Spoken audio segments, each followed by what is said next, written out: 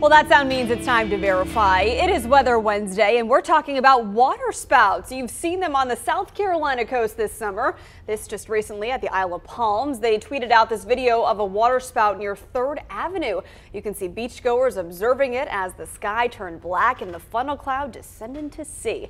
So, Eric, this was one of several on the South Carolina coast on Saturday, prompting the National Weather Service in Charleston to issue a special marine warning. Waterspouts, as we said, are either fair weather or tornadic. The tornadic ones can be pretty severe. So, Eric, my question is this: can waterspouts come ashore as tornadoes?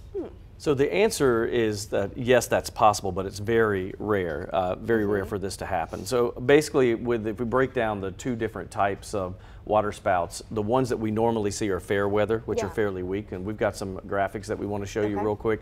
If we look at the tornadic ones, now those are technically they're actual tornadoes that just develop over the water, and very rarely do you see a thunderstorm that strong to do a tornado over the water. It can help them, or can happen though, but they come from thunderstorms. They cause high winds and high seas, large hail, frequent lightning, just like around a tornado, and they can move technically from even land to water or backwards, water to land. Now, if you look at a fair weather waterspout, they're much smaller. This is more likely what we would see in our neck of the woods. They come from just a developing cumulus cloud bank, not a thunderstorm cell.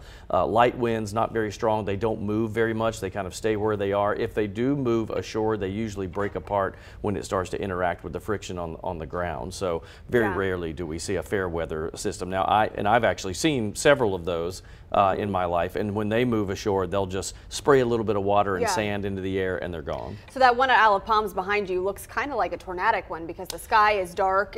Would you say that that's the case, or not necessarily? Hard to tell. I can say just by looking at the graphic of that it's small enough that I think it's more of a fair weather situation. It would have to be a massive, big, wide thunderstorm anvil cloud setup for that to happen. But would it weaken as it goes to shore or back to sea, vice versa? The fair weather ones hardly can make it on shore, but a tornadic one should weaken a little bit once it gets over land because the friction is less over water than it is over land. So land tends to disrupt the flow a little bit. All right, interesting. Thanks, Eric, for verifying. If you have an inquiry, remember we do weather questions every Wednesday. Submit a selfie video of your question, email it to me, post it on my Facebook page, or tweet it. Let me get your questions verified.